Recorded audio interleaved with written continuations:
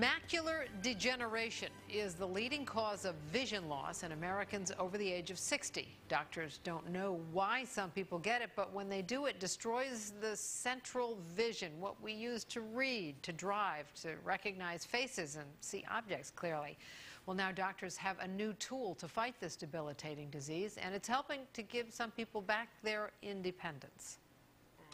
When it came time to look at the chart, I could see the letters, but it looked like the ink was running out of them. It was 10 years ago when 86-year-old Rosemary Monaghan started having trouble with her vision.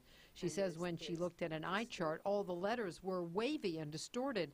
She later learned that was the first sign of macular degeneration. You begin to think, am I going to be blind someday? Am I not going to be able to see anybody? Macular degeneration happens when the back of the retina, called the macula, begins to break down. This causes central vision loss, the part of the eyesight that helps people read, drive, and recognize faces. Once someone loses their vision, they lose their independence, and it's very, very difficult for many patients to accept that. Dr. Daniel Berinstein is an ophthalmologist at the Retina Group of Washington. He says the disease progresses gradually. At its worst, small blood vessels form underneath the macula. They're very fragile and can break, causing bleeding or fluid buildup.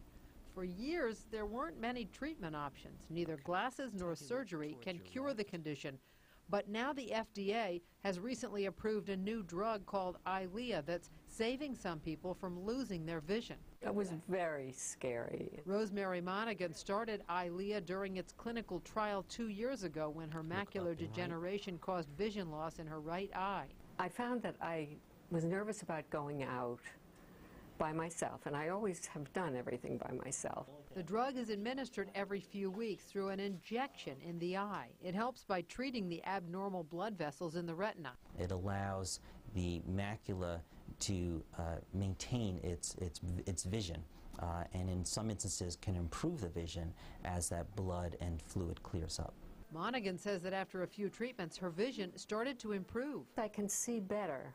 I'm here without my glasses on right now, and I wouldn't have been comfortable without my glasses before.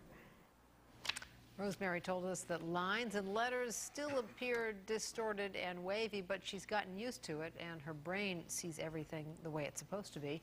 As far as those eye injections, they can look pretty scary, but doctors tell us they do put an anesthetic on the eye, so patients don't feel any pain, just pressure during the injection.